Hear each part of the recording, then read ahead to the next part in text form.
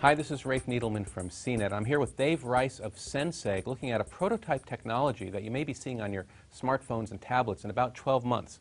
What we're talking about today is a tablet that touches you back.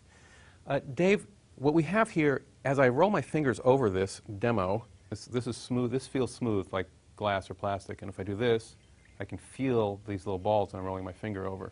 You can feel it. What's happening here?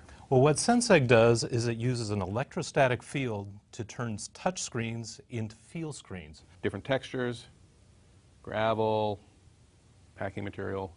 This is sandpaper. This is weird. Certainly game designers can create hidden objects that you can only find by feel. And when you feel friction, which I'm feeling right there, you let go and see if you found the hidden treasure.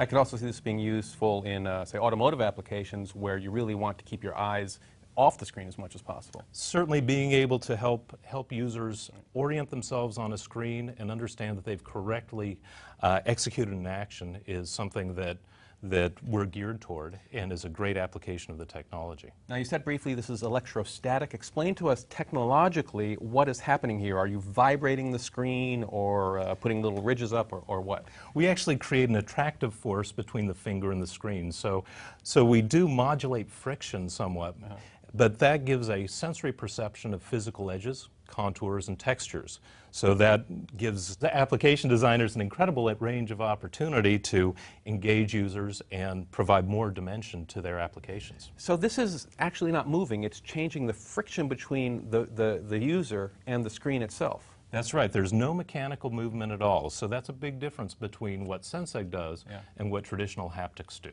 All right, now, I don't imagine this is a consumer retrofit. This is something that you want to get baked into tablets from Apple, Android tablets. What's the business of this, and how are consumers going to get this technology? Certainly, this does need to be built into devices by manufacturers, into touchpads, into tablets, into large screen displays. Because of the nature of our technology, there's really no limit to the size of a device that it can be deployed on.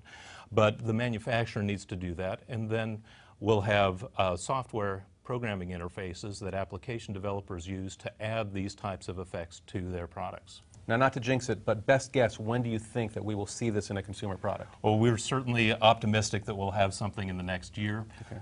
That might extend to 24 months, but we are moving quickly with some of our conversations. All right. So the company is Senseg. This is Dave Rice. Thank you very much. Thanks, Rafe. I appreciate it. Hi, I'm Molly Wood, host of The Buzz Report, the show about the tech news that everybody's talking about. See it every Friday in high def at cnet.com/buzzreport.